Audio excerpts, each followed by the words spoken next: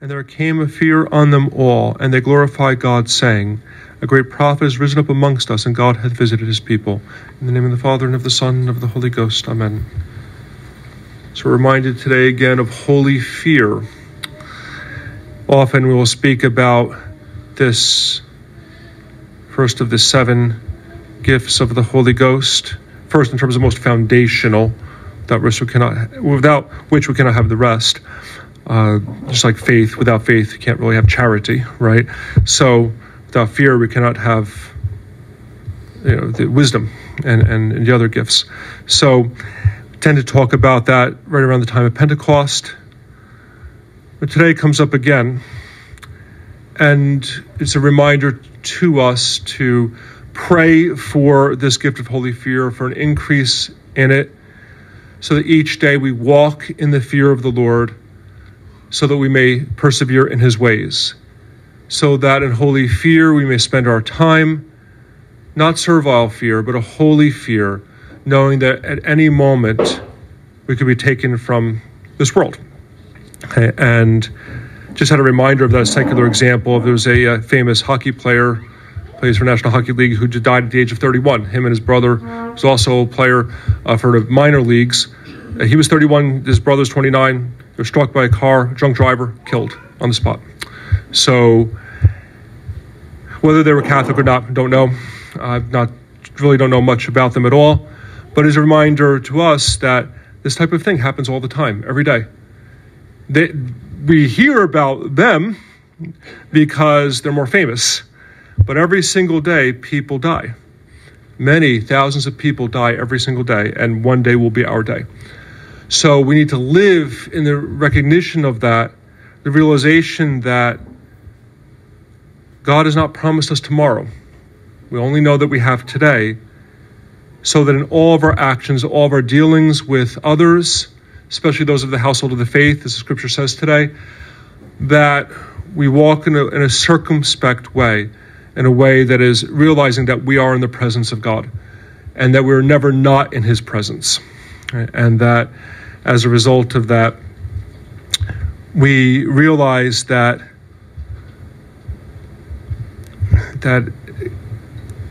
heaven is promised to those who persevere. Not to those who start well, but to those who end well. And given that any moment could be our end, we realize that we want this to be that. Okay, we want to be in such a way that as if right now is going to be judged. So, because at one point it will be. So, now, in terms of this holy fear, that could be increased in us via silence before the Blessed Sacrament, aspirations, to make known our desire to him for a greater amount of this gift, just as Solomon asked in the Old Testament for holy wisdom and was given a great measure of it. Of course, he did not persevere in it, right? That we be granted more fear in order that we may obtain more charity. Because even though we've said that fear is the beginning of wisdom, not the end of wisdom, the end of wisdom, obviously being wisdom itself, right? Charity, which is the equivalent of wisdom, okay? That fear does not decrease as we become holier. As we grow closer to wisdom, holy fear increases because our awe of God increases. As our awe of him increases, our love for him increases, as does our holy fear. Okay, so it's not like we begin in fear and end in love. We actually begin in fear and some measure of charity and grow in both. Charity takes the lead eventually, but it does not mean that holy fear goes away. Holy fear is a preservation against mortal sin. Okay, which is something we never want to lose, right? We never want to lose that fear. Okay. Now, we can pray also that if we're struggling with obtaining this virtue, that God himself wakes us up. This gift of the Holy Ghost, that if by some chance we're really low in this gift, that God can give us a jolt, a little scare. Sometimes that's what it takes. Just a little something to set us aright. Right? We don't want to wait until the fullness of the chastisement is upon us to have an increase in this gift, because at that point it may be for us too late, because there might be too much on our conscience at that point. We will see as the chastisement reaches its fulfillment that we have very little time, if any, to set our accounts straight. It's just in that moment. And then the weight of our past neglect could crush us. We want to avoid that. So when the chastisement, which we're in now, right, but maybe not to its fullest extent, when we get to that point, obviously we do want the fear of God, right? We do want to, and we'll recognize it even more, actually, because we'll be in awe of him and we'll know that it's from him, right? So as a result of that, it should help us when that happens, when the chastisement reaches its peak. But if we are not obtaining and growing in that holy fear right now,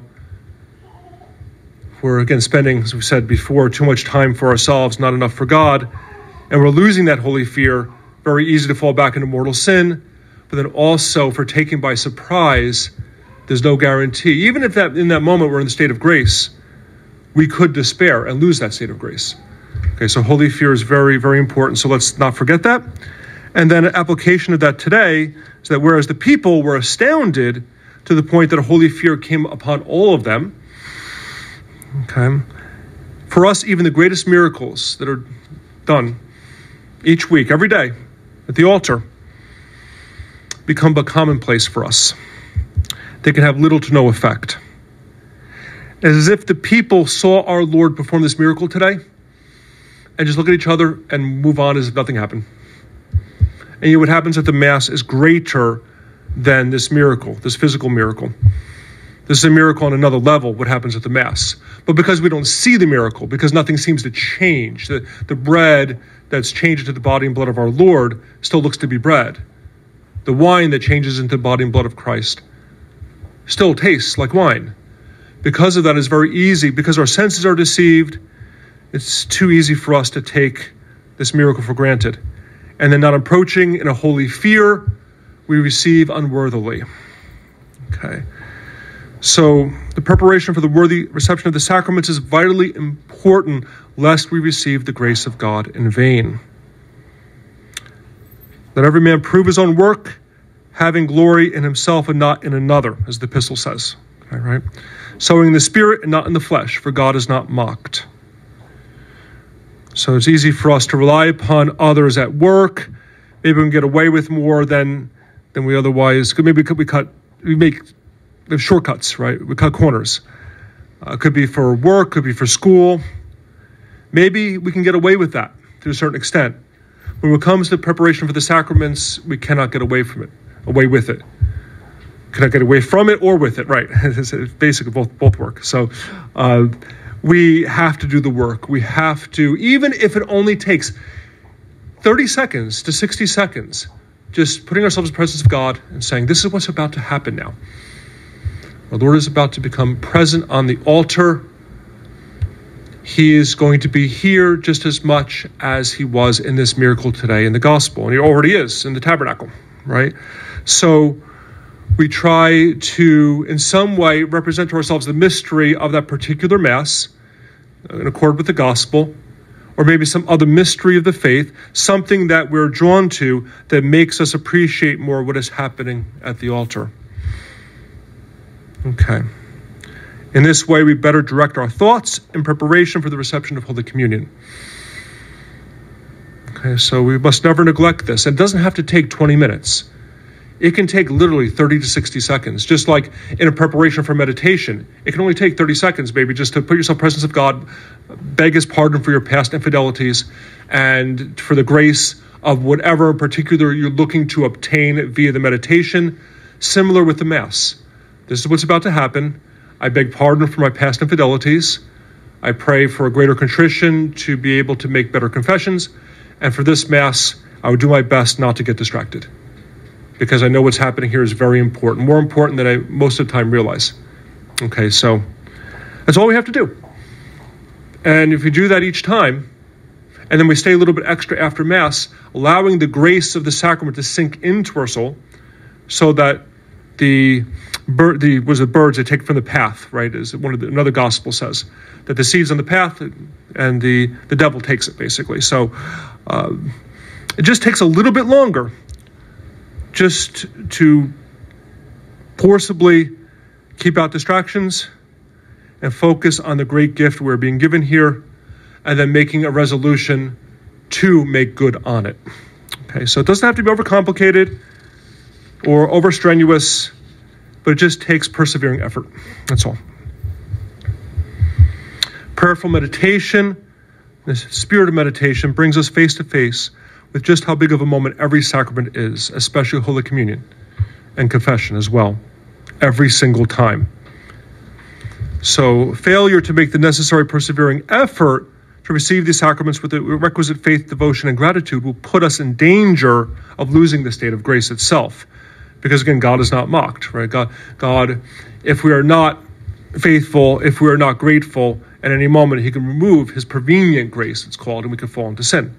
He doesn't have to prevent us from falling into sin. And as we've said numerous times, sometimes he'll allow himself to be so offended to wake us up. So we're talking about waking up in order to gain holy fear. Let it not be mortal sin that does that. Maybe something else we could pray for to help us, to strengthen us in this disposition. Okay. So do not rush into the sacraments without approaching Christ with a similar helplessness, basically completely dependent upon our Lord disposition as the mother in the gospel had today, every single time. God will reward us, more than he did even this woman today. Okay.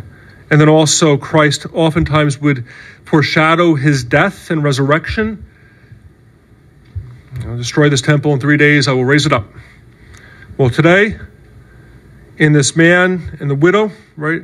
The mother's a widow, it's representative of him and of Our Lady of Sorrows. Oftentimes, this gospel will coincide with right around the time of Lady of Sorrows, just 2 weeks away now. So we have our Lord who is dead. He brings himself back to life. In this case, he's bringing this man back to life, bringing joy to the widow who is his mother, and just foreshadowing the fact that she would be in great sorrow, he would be dead, but then he would rise again by his own power and then bring to her great consolation. Okay. Then also the church today is representative of the sorrow that she has over her dead children, those who are dead in mortal sin. Okay, so church mourns for these children, prays for them in the hope of bringing them back to life by a good confession. Okay, much of the city were with her today, so that's representative of the holy religious and faithful whose prayers and sacrifices assist the church to obtain such a great grace. Because this man doesn't just represent our Lord, he also represents one who's dead in mortal sin. So it's like, the church is there with the woman, Our Lady of Sorrows, looking to bring this man back to life. So that is, when we're praying for our loved ones who are fallen away, we are like those going in procession today. Okay, we all know them, and we must not judge them, but pray for them, obtain the grace for them. That is what the church requires of us. Okay, so, and we have to be confident that no matter how far away one may seem to be, that repentance is always possible.